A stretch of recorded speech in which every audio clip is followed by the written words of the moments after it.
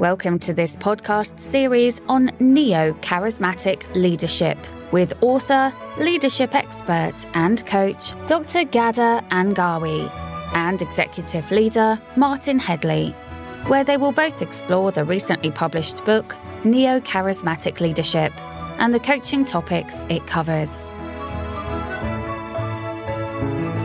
Welcome back, everybody, and hello again, Ghadah. Hi.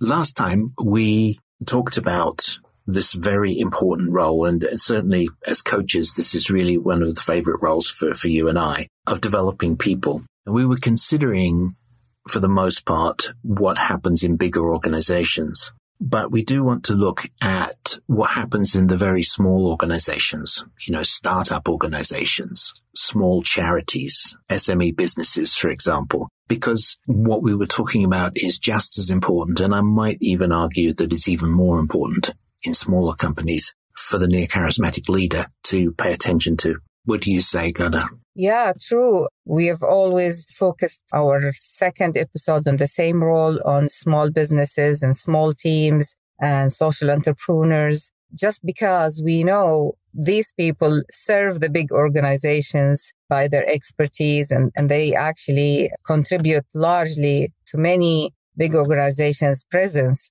So we need to make sure that these people survive and they have good people development in place, regardless of the size of their team. True. And from personal experience, I have been there. I can say a lot about it. I have started personally from scratch. I feel that the best thing one can do when they overcome a challenge as an individual leader who is starting their business and learning how to do the business, that this challenge becomes a learning opportunity for them. They need to sit, they need to reflect, and they need to use the learning to teach someone else, because the best way of learning is moving that knowledge from your position to someone else's position, giving it. And it means that you have to get out of your comfort zone and share what you have learned. And some people, some leaders in small organizations or small businesses think, no, I'm not going to share this with someone else because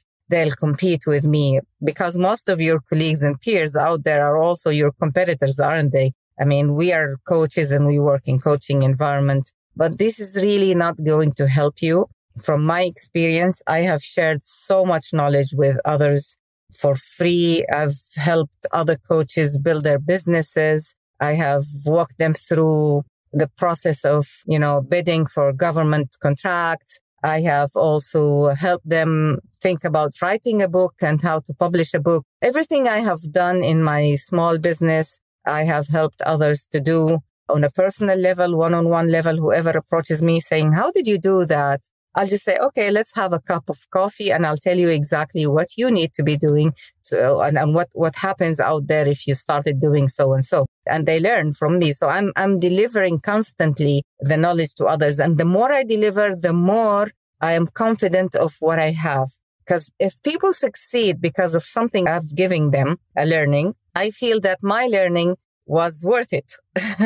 I feel that the process of how I achieved my success works. So I can now move that process into a bigger, wider audience. And this is when the second step comes, when you start delivering webinars, when you go to speaking opportunities, and when you start coaching others on the process itself. So this is really two important things that I have done personally. And the fourth was I started sharing the knowledge with recorded videos. So, I just show up on the screen, I talk about something and in a short clip, and I just, publish it on Instagram and YouTube. Then there is also the live sessions, which my confidence has built enough that I could sit there in live sessions and talk to people, answer their questions, and my mind would just go through the process again. So it became a habit. The process became so smooth, so streamed that it became easy for me to talk about it and teach people how to do it. So the live posts, no matter how frightening they are, how, you're not used to it, I might not look right, I might stutter, just go ahead and try them, because life disappears. You can just disregard it. People just meet you somewhere and talk to you. And then, they go on their way. Nobody's recording that. It's okay. You can let go of it. And then the last way of doing it is writing. You can write blogs on the learning you've gained, short blogs, make them short, make them precise, make them 3 steps, because people can't read long things. And you can also write books on the process and self-publish or find a publisher. And finally, what we are doing today, Martin, is so easy, so convenient for people to tap into without having to look at us. They can listen to us as we discuss a topic that could be of great learning to others in small businesses. That's really interesting. And I love to hear how you're describing making this so natural that you don't even think about it. Yes. That's when you know that, you really are putting together all of these leadership concepts very well. And people are just responding to you, which is great. So how about you, Martin? How did you, I know you used to work in corporate and big organizations as an executive, and now you have your own business. How do you feel about developing others in your small business environment? In the beginning of doing small businesses rather than major corporations, I fell into the usual trap of thinking about learning and development as training only. And that's not the right answer, as I said before. But it did take me a while to realize this. And I just started to ask people, well, what learning and development do you want? And I was getting some blank stares back, which never would have happened in a big organization. So I had to rethink my whole approach. And I've started or restarted a number of entrepreneurial companies now, including my own. And I think I've got it down. So I've got a recipe here, and I'm going to give you the recipe. The main way is just the challenge of getting started in a new organization. When you think about it, even if the organization that you're starting is not something new, it's been done in other places, it may be that it's totally new to this particular group of people that are working on it. In fact, it usually is. So there's a lot of learning and development just to understand what the business is. Who is the community we're serving? Are we giving them the right products and services? Are they likely to come back? Are we likely to grow? That in itself is a huge challenge. And by spreading or creating and spreading a vision and a mission, you can certainly create a buzz around that. And I think that's what tends to generate momentum, particularly for startup companies. But after a while, that just becomes routine, which is good, but you've got to do something more. And this is where I realized if you're not having the team members work together about 30% of the time, and by together, I mean working on shared learning as well as delivery, then you're not giving them enough time to learn and grow. And that's where you're going to lose them. It's very interesting that, 30% of the time, let's say you're on a 40-hour work week. So you're talking about 12 hours a week spent on joint tasks. Well, that doesn't mean here's something I want you to do, go and do it for 12 hours. What it means is here is something that I'd like to achieve. How do you, team, think that you're going to do it? Now, all of a sudden, you've created a totally different type of objective from the usual. You've given them a challenge that you and they don't know how to solve. And so it's well worth them spending 12 hours of their 40 of that week to work out how to do what it is that you asked or how to create what it is that you asked. And of course, they're going to come back to you and they'll say, well, what about this? Do you think this will work? And you can then get into a discussion. So what is happening now is the learning and development is becoming interactive with the progression and the growth of the business and its knowledge itself. So that's probably the second most important thing. That will sustain learning and development for a very long time if you can continue to do that. The third part of this recipe, though, is that, you've got to show that you or the company, if it's not just you, is listening to their learning and development. Is the company moving along with them? Because if you're listening to what they're finding out, you will probably need to make changes. For example, all right, the community that we support is actually bigger than we thought. Or the people that are buying our product are wanting something slightly different. So what are you going to do? Are you just going to say, oh, well, we're going to continue on the same path, or are we going to react to that listening? If you react to that listening, again, the team members now are even more energized because it's valuable for them to learn because you will take note. You're learning with them. Yes, absolutely. Everybody's learning with them. So it's absolutely role modeling, but it's more than role modeling. It's just the way that you do business. And then finally, I like to find opportunities for the individuals to discover new things along the lines of their interests.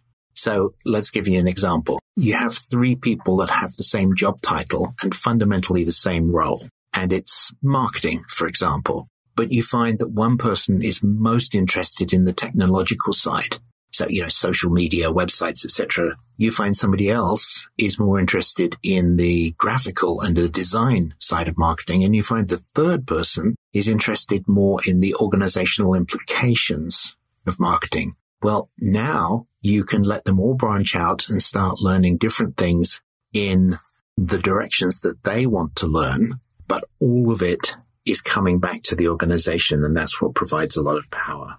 So all of this can be supported by a self-learning platform. And I know this is something that you like, Ghadah. So why don't you talk a little bit about the self-learning platform? Yeah, but before I do that, I have a question for you, Martin. Some leaders in small businesses might say, so I pay them to learn? Like, is this a good way to invest my money? I barely have enough money for the project because, it's a small business and we're struggling, we're starting. How does that work? Why don't I just hire people who know how to do the job why do I have to grow from the grassroots? Yes, you would typically be picking people to work with you that have got some idea of what's going on. That's true. But nobody has the shared knowledge that your company is going to get by learning and developing together. And it is that shared knowledge that becomes the engine of growth in the organization. So to that question, I would say you can't afford not to do this. So no matter how highly qualified the individuals you hire for the job, they are still going through the learning with you, and it becomes a shared knowledge customized for your organization only. This is really a great answer because many people might feel doubtful at, having to invest time and money growing other people, especially when they themselves are struggling. So let's go back to the platforms. I always thought that creating a platform is something impossible, very challenging. But really, when I got into it, it was challenging, but it was not impossible. And it's important to have a group of people who are doing the same thing along with you. It's inspiring to see others doing it as well. So it is a lot of technology. You have to be able to learn and persevere because it takes time. Technology had made it easy for us now to create intellectual and learning platforms. So it's not impossible at all. You can just Google anything you don't understand or just ask your peers or the experts. The reason I'm saying this, a learning platform will help you streamline your process as an individual leader and help you also transmit that knowledge to others in a streamlined way. And also helps you understand the process of self-learning, the learning theory, the learning styles, and how they arrive to conclusions. So you are actually taking a training course in education. You're learning about learning, and it will come back again to your own personal life because you will use those skills with your family. So these things are really critical. They teach you the process of learning. And we are all, as I said in the beginning of last episode, we're all communities. Communities are people, and people all about learning how to do things in life so that they can have a better quality of life. So you can be a really part of a very vibrant movement in the global arena of business and social life virtually using learning platforms. And if you choose to do so, there's a lot of resources out there to help you and get your team involved, because they are also capable of designing your training, the fact that you're preparing them for that role as well, because everybody needs to know about learning and development. Well, Ghadah, this leads very nicely into the area of succession planning, because when you think about a small organization, even if you did hire people that came in and had the particular skills that you needed, and they were all different, you still somehow have to make sure that the organization can continue.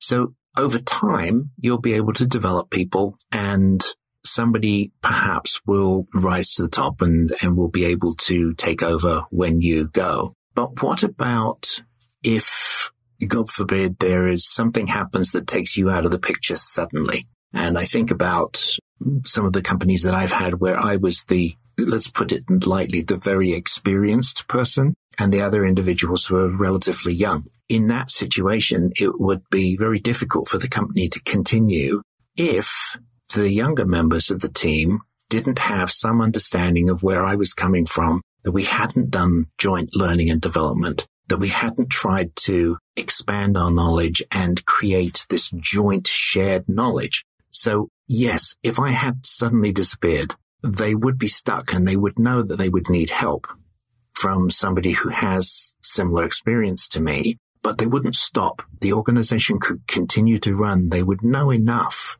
about what's going on. And it's that ability, if you sit as a leader and think, if I was suddenly taken out of the picture tomorrow, could this team continue and grow? And would they be able to figure out what else they need to be successful? And if you can truly answer yes, then I think you've really put people development into the forefront of your leadership.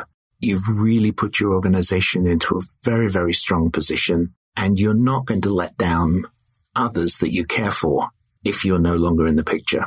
So I think that that's the true value of succession planning, not just an exercise from HR. Yes, and by spreading learning and development to others, regardless of whether they work in your company or they don't, you are actually leaving a legacy of your own presence in this world. It will be something that your life hasn't gone to waste, something you've left behind. Someone else will pick up that knowledge and use it for their company or for the community or for their families. So our aim and purpose in life is to make it a better place. And this is exactly what altruistic, ethical, new charismatic leaders do. I think we came to the end of our episode, Martin. So we have one more episode left, and I really look forward to concluding this series with you. Thank you, listeners, for contributing to all this series, and we'll see you next time in our finale. Goodbye for now. Yes. Thank you, Ghadah. Thanks, everybody. Goodbye. Ghadah and Martin, hope you enjoyed this episode. There is more information available at neocharismaticleadership.org. And if you would like to discuss coaching or training for yourself or your team, you can contact Ghadah and Martin through the website. We look forward to your participation next week. Until then, goodbye.